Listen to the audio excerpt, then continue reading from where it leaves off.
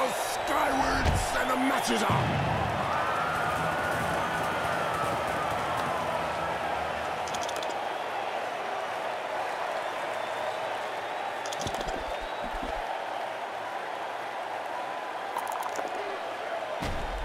Poetry in motion.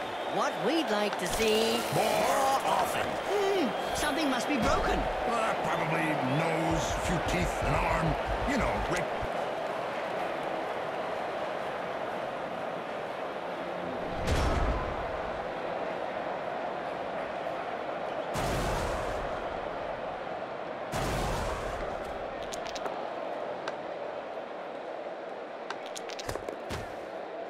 Right hook was worthy of a black hawk. You're telling me it'll take a while to get over it. Every now and again, Blood Bowl throws up a real mixed bag of a team. Like the motley horde is made up of a bunch of misfits. Yeah, can't be easy to coach those cast-offs every day of the week.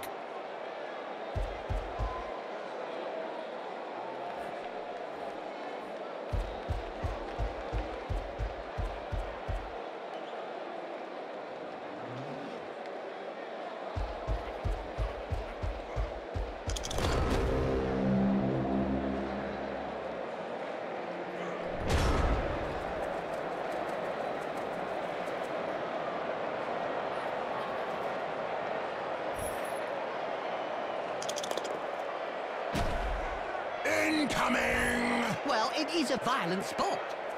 If I can get their game going again.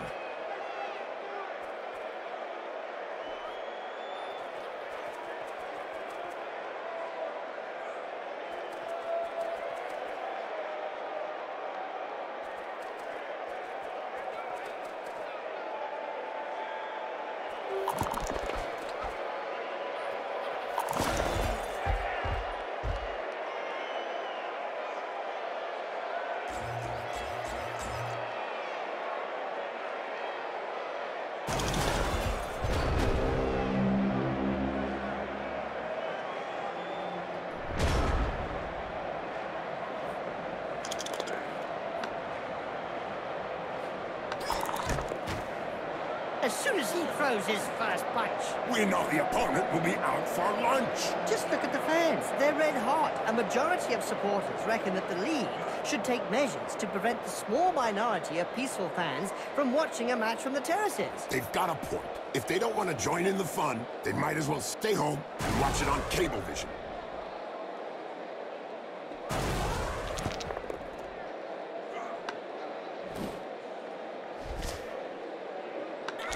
Nice left punch, right on the nose. Sure was, Jim. It's broken now. What violence! Yes, it's a great spectacle, Bob.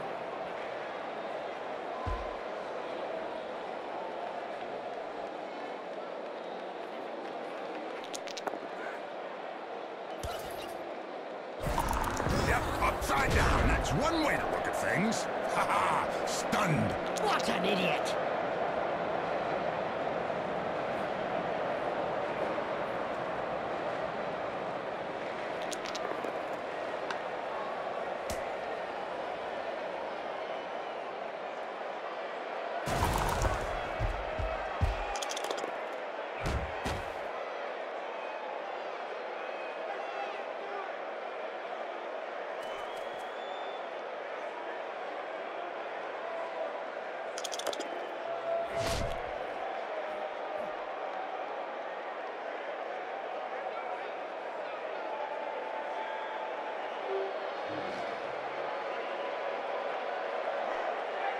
The Blood Bowl annals are littered with the stories of teams who've gone bust with crippling debts. And with the cost of doping and bribery on the rise, the problem won't be going away.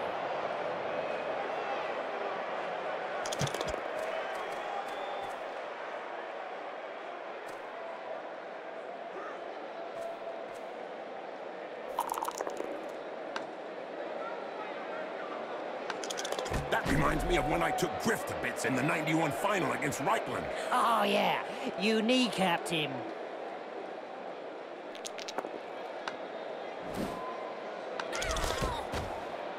You can't say much about that. Full-blooded, but perfectly legal. Boom! That player goes goes directly to the dugout. Well, at least it's not the morgue.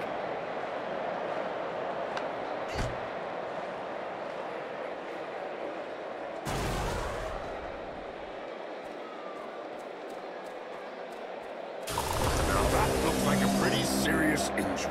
Just a flesh wound. 4 inches deep.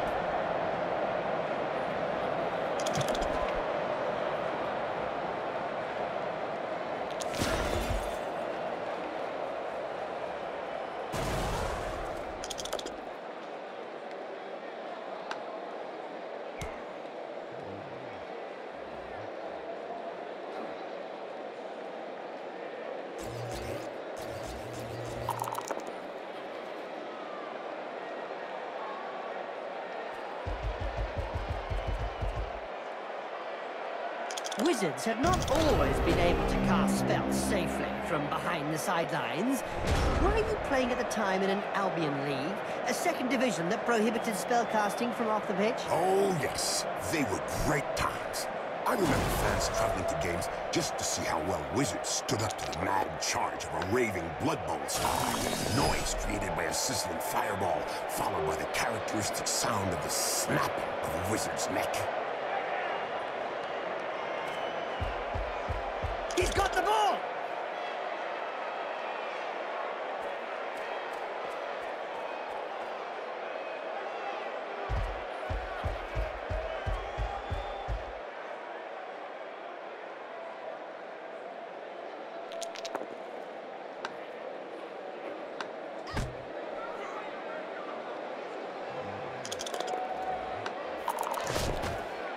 Now, there's one that won't be coming back in a hurry.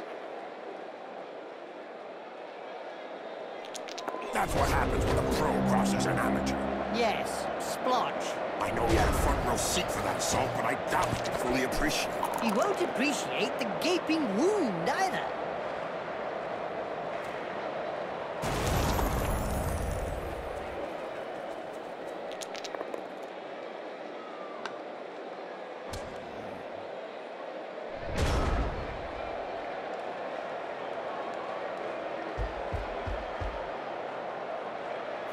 It's in the pocket.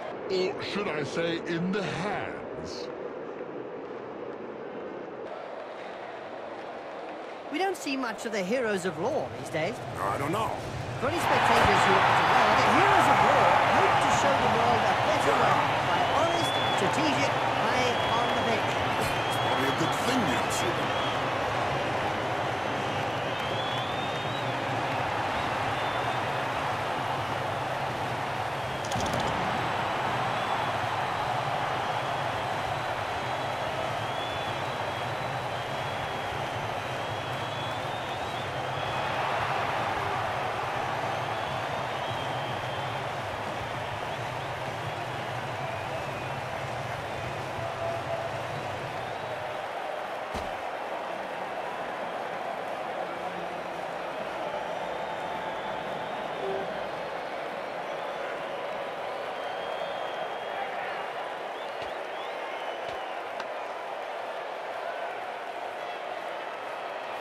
Charge! Don't hit me, don't hit me. Oh, I'm sorry, that's an old reflex on hearing the starting whistle.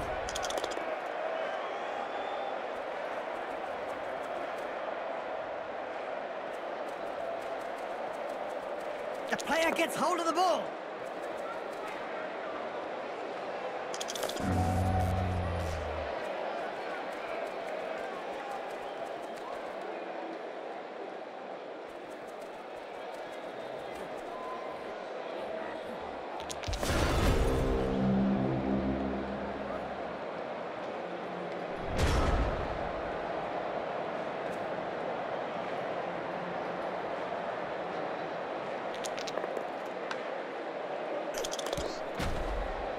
Wow! I can tell you straight, that hurts.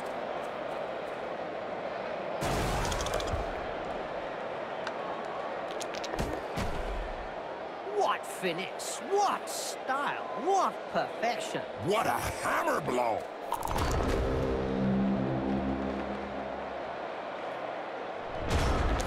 Doping is really endemic in this sport. Isn't it written into the game rules?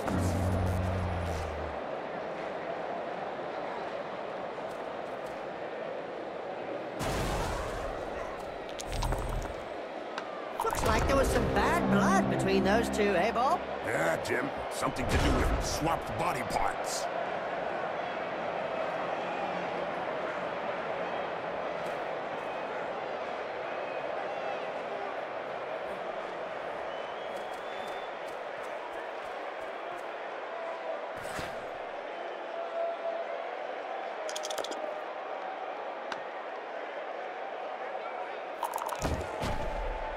He checked that move. Made him look stupid, you mean?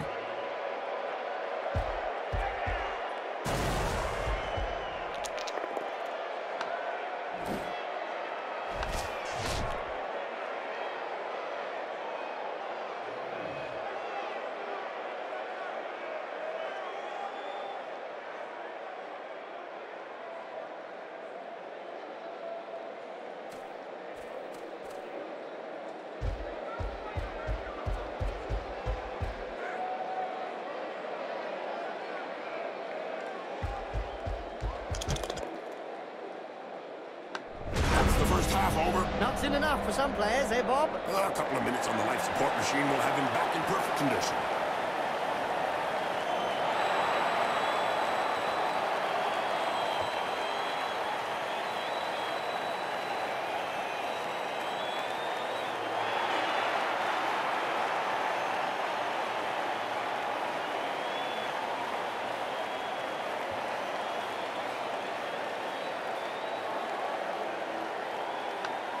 We're about to get started again.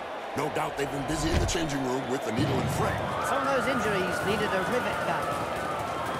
This Goblin team reminds me of the 1496 Lowdown Rats. That year, they trained with a giant black war wolf. Oh, yeah, the wolf ate 6 players and then ran away into the swamps with the only ball they had. Some teams have no luck.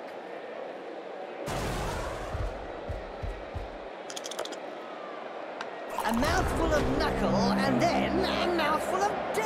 Yeah, he went down face first.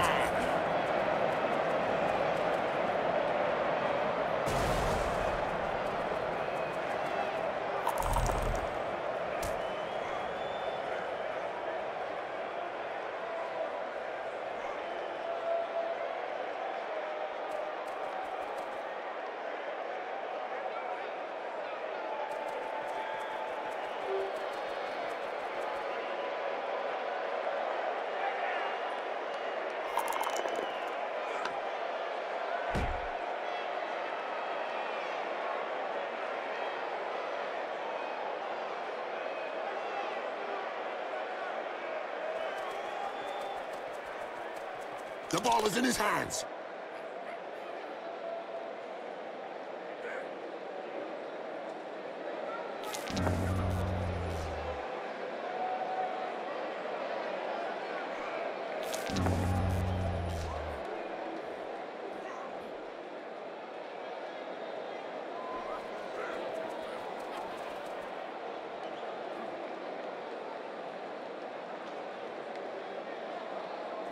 There was a time when the colleges of magic hadn't yet ruled on limiting wizard assistants to teams.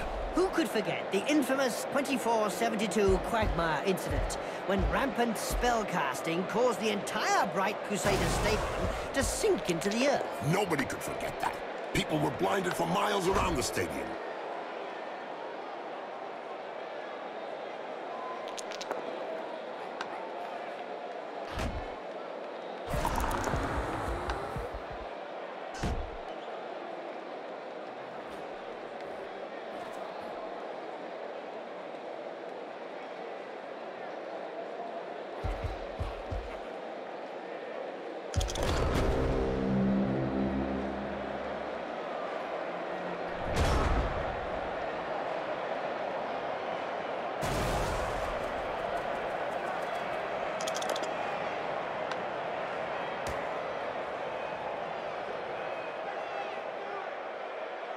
I don't even think that his opponent made a move. Go, go! Just like in '98.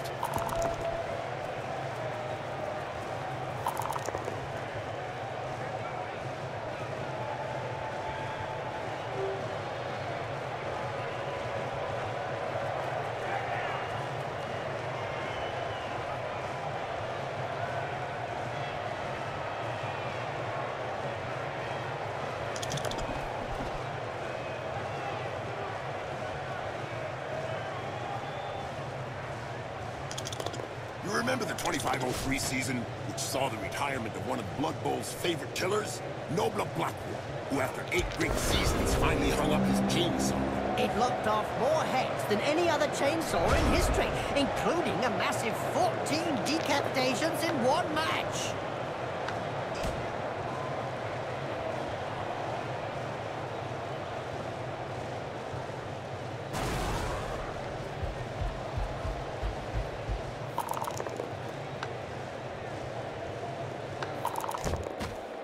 Well, that's one with a good reason to go see the apothecary. Yep, looks like he's gonna need a good one. A player that bad should not be allowed on the pitch.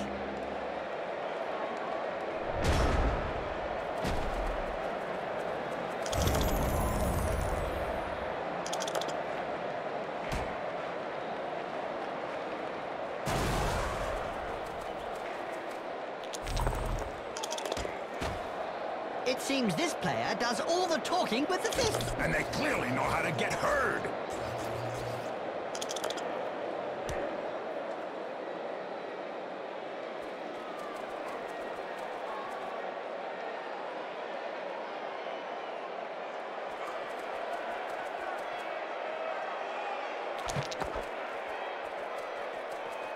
Clean take up there, nothing to say. And I don't have any remark to add, my friend.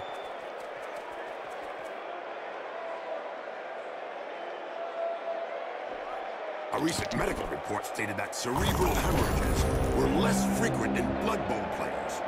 Amazing when you come to think of it. Not really, when you consider that brains are also less frequent.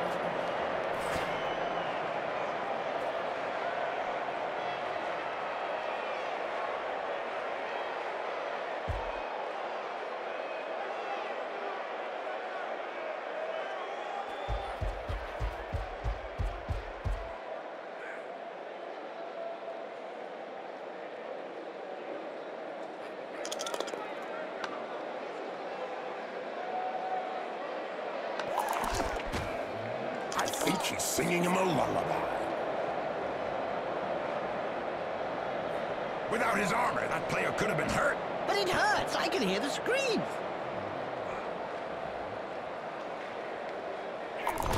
If he hit him any harder, he'd have punched him straight into the infirmary. Don't worry, that's where he'll be waking up.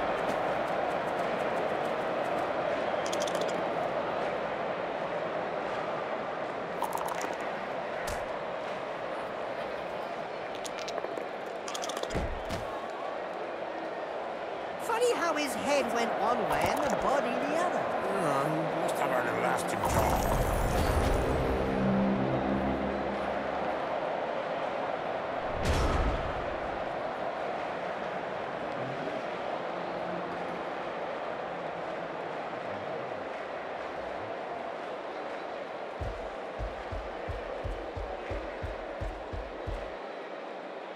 Look over there. Some cute little elf beauties are selling big moot sandwiches in the stands. Hey, I'm off to get one. I'll be back in 5 minutes. And so now you like big moot sandwiches? No way! A little elf beauty, yeah.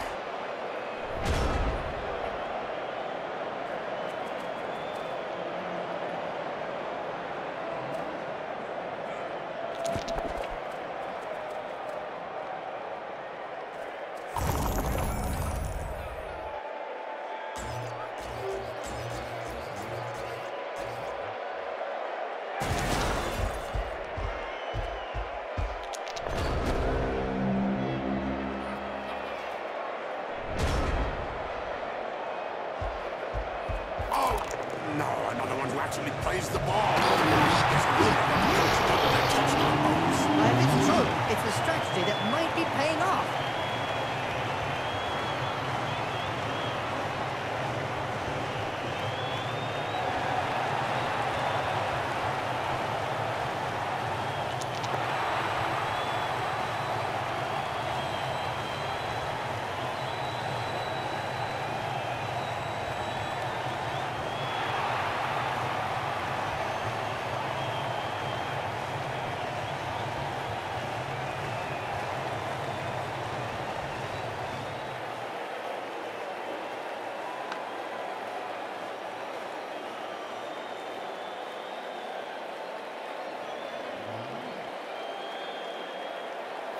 The players are positioned and we're off. Bob, seems like it's getting hot here. Indeed, Jim. Some sweltering heat rolling in over the stadium. Will be interesting to see how many of the players will collapse after this drive. Luckily for him, he's in a coma. Yeah, but I think it will still be hurting when he comes round in a day or two.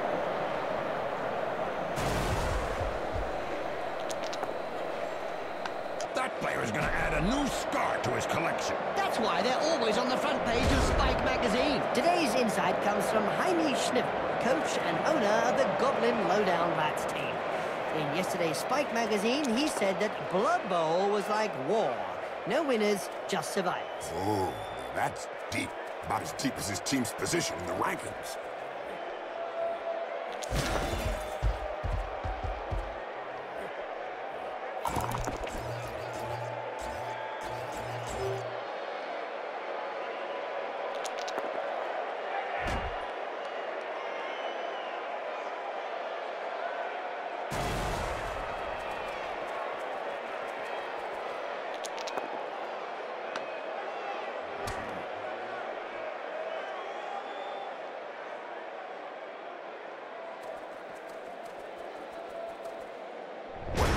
Really question that score.